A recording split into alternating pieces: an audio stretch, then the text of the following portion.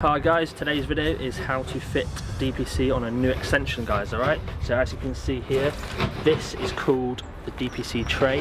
Alright, so what you do is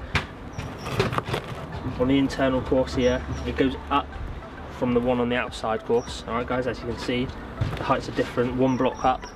What that does, so once we've laid this in here, it'll be like that. Any water that comes down inside the cavity, guys, will disperse down and out. Alright, so you've not got anything within the property. And then also, as you can see here, on the inside course, you put a 4-inch DPC.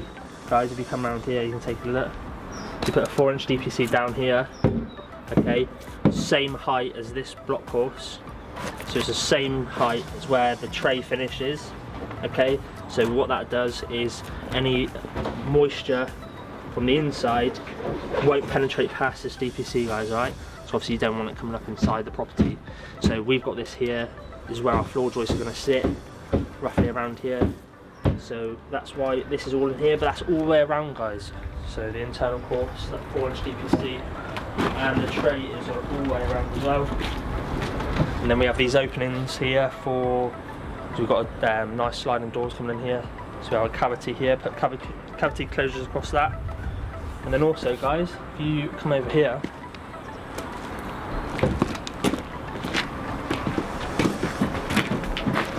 so when you're joining extension to an existing property, as you can see up here, okay guys, that's called a vertical DPC. So that's another important one that you need to do as well. So what that does is, if you can imagine external blockworks out there, any water that penetrates through that blockwork, it's not going to get past here, guys, alright? So it's going to run down, hit the tray below, and again disperse out. If you don't do that, it can penetrate through here and come through on the internal side.